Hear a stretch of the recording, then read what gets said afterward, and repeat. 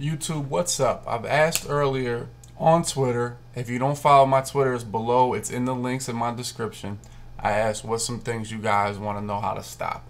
And the main thing I keep hearing about is this fake screenplay that I started running on stream.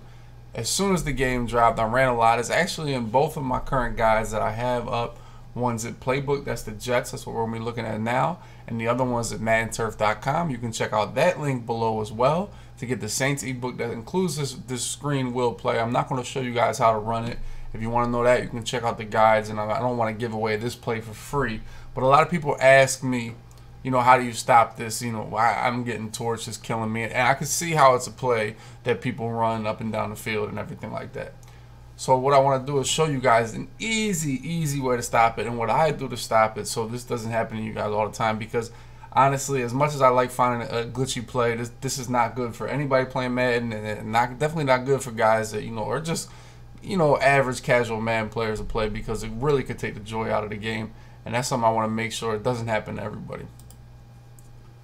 So obviously we see here, I'm a cover 3 guy. I like cover 3 this year. So I'm just going to pick any old cover 3. We'll call it the 3-4 odd cover 3 sky. And the play is in the Jets, obviously.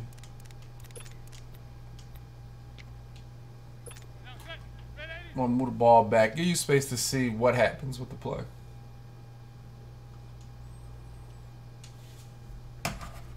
Now, what happened, I want to say, before last year is they kind of changed the hot routes that we can do with DBs. Like middle linebackers can't go in flat zones, and, you know, certain things like that. There's certain restrictions to who can go where and who can't go anywhere. And the biggest thing that allowed us to do is change the type of deep zones that we have.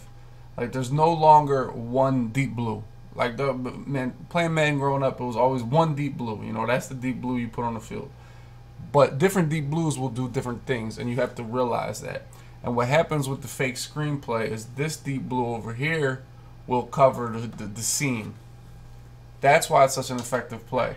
As you see, when he runs in here, he's going to cover the seam. He's going to leave that wide open. Boom. Possible touchdown, huge play.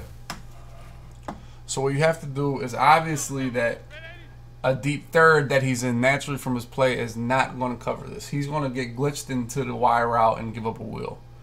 So if you hit Y, individual Y, A, oh no, what is it? Hold on, wait, my fault. I gotta do the quick adjust. That's what it is. YA would be how you individually guard each receiver. But you hit YY, it'll bring up your icons of your DBs, and then obviously it's Ronald Darby over here, my first corner. Then you hit B. Now you're on Ronald Darby. You can make him anything you want. So you see these. You have you have 3 deep zones you can put him in. The outside third, which he's in, which we know will be glitched by this play. So he cannot no longer be in the outside third. So you can put him in a deep half, which people do a lot to invert to not get beat by cover 3 beaters and things like that. Or you can put him in the outside quarter like cover 4. So there's 3 options as far as which deep zone we can put him in. And anyone other than the outside third will stop this play. You can put him in a deep half. That will stop this play. You know what I mean? He will not be glitched. So if we go ahead and run this play, you'll see again that he will not suck in right there.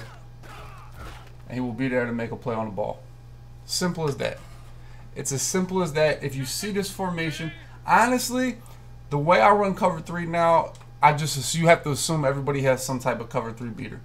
And you have to put your corner out here in a deep half rather than the outside third, because that will stop all type of cover 3 bombs.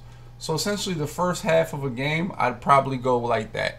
Both my corners in a deep half, because that won't allow any cover 3 beaters to work, and you'll get stops in cover 3, and they'll try their cover 3 beaters like I just did with the wheel route, and it will be boxed. So change your outside thirds into deep halves, and you'll be way better off when running cover 3, and you won't get beat by the fake screen wheel glitch that's out early in the year.